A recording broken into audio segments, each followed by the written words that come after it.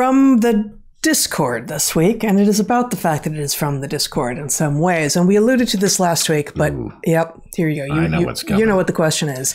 Will the Dark Horse podcast have to move to a new platform now that Discord has bent the knee? And there's a link to an article in The Verge, the first paragraph of which reads, after 2 years of a pandemic, Discord is making its policies more clear about health misinformation. In new community guidelines, which go into effect on March 28th, Discord says users, quote, may not share false or misleading information on Discord that is likely to cause physical or societal harm. End quote. This includes content that could result in damage to physical infrastructure, injury to others, and content that endangers, wait for it, public health.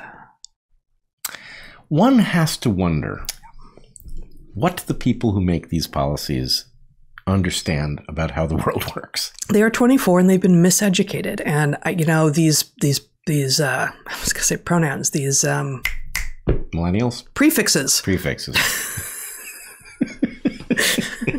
No, it's not millennials who are 24 at this point. These prefixes, miss, dis, and mal, are now, of course, completely tainted. But they have been miseducated, and they're young, and the combination means that you put them in charge, you give them power, and, you know, of course they're going to make totalitarian and insane rules. I have to say, I can't accept this. I didn't say it was cool. No. Oh, you don't think the answer is right? Is that right? Right. Okay. How do they think we come to understand what's true in the first place? It's religion.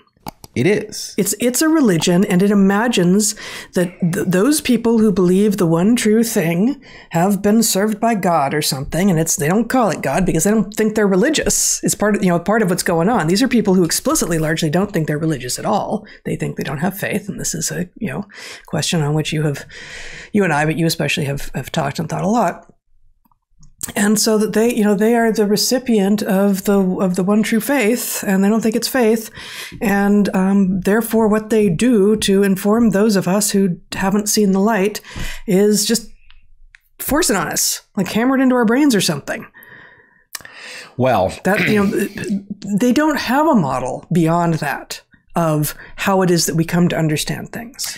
Okay, that's possible. I think that is possible. Mm-hmm. There's also another possibility, which is back in the dark days after 9/11, the tech companies were handed mandates with absolutely draconian types of coercion. They were effectively told, you must hand over data on your customers, and if you tell anyone that you have been forced to hand over data, then you are guilty of supporting terrorism. Tech companies, you said, or like phone companies? Because this was pre-Facebook even. I'm not saying tech platforms. I'm saying it was phone... comms. Yeah, communication companies. Yeah. And so the point is, if somebody comes to you and they say, well, you are required by law to hand over this thing, and you are required by law not to tell anyone that you've handed over this thing,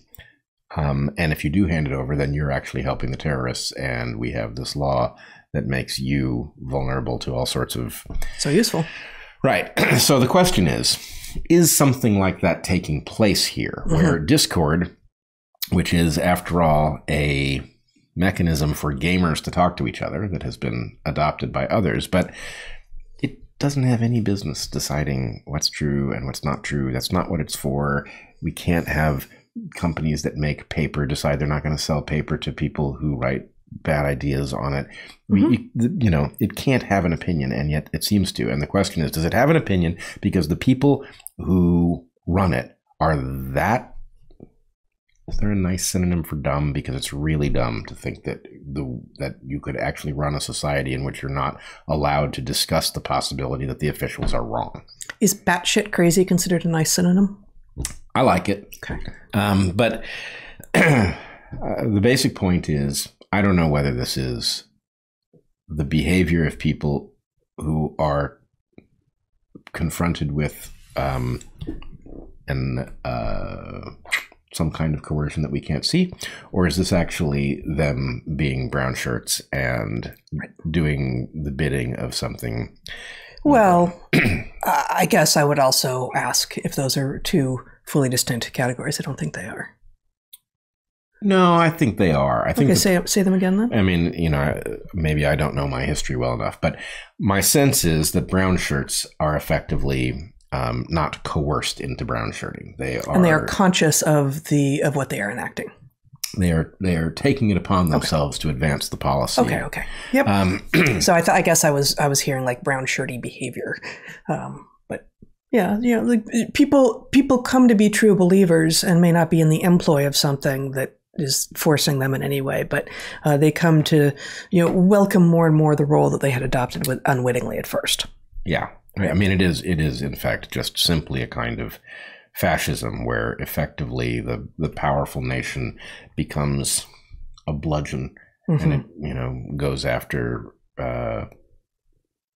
entities that cannot protect themselves. So indeed. The short answer for the Discord folks is that we certainly need a backup plan and probably need to enact it because... So let me do this. Yeah. We need a short-term backup plan right away, and we are working on it. We need a longer-term plan that will be immune to such coercion, but of course it needs to be immune at all the layers. And part of the call for web developers from a few weeks ago, and no, we don't need any more, we had so many amazing applicants, is in part in service of potentially building, at the moment, Discord is a perk of being on our Patreons, and is where the DarkHorse community lives.